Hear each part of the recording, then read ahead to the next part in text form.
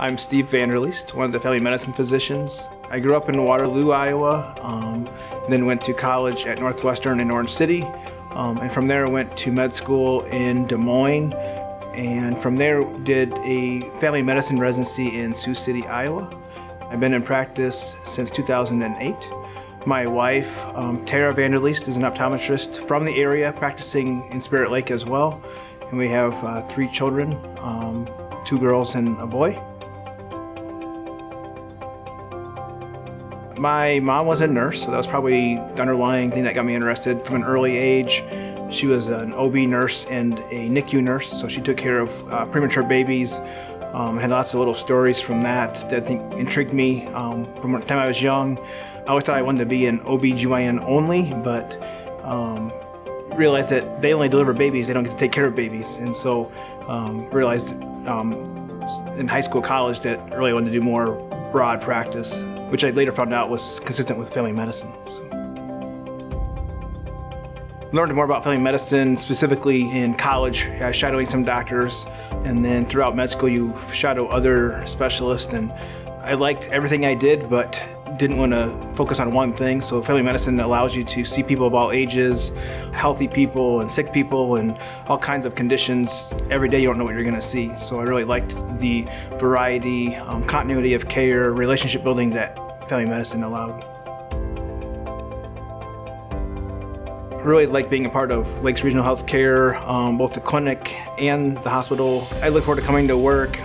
Everybody I work with, my nurses in the clinic, the nurses at the hospital, my other physician colleagues in family medicine, the specialists we work with are all just great people to work with personally, and then also just the care they provide is great.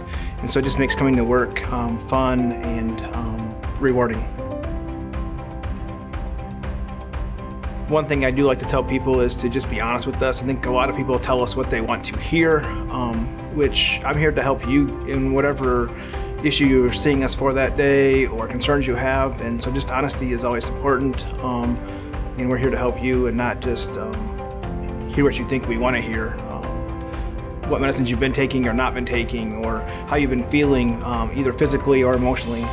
Being honest with us is just helpful. One thing I really like about family medicine is I've gotten to take care of people multi-generationally. I've taken care of 4 generations of some families. So getting to know people, either their own families or getting to see them over multiple visits, gives you a chance to really get to know each other personality-wise and that history.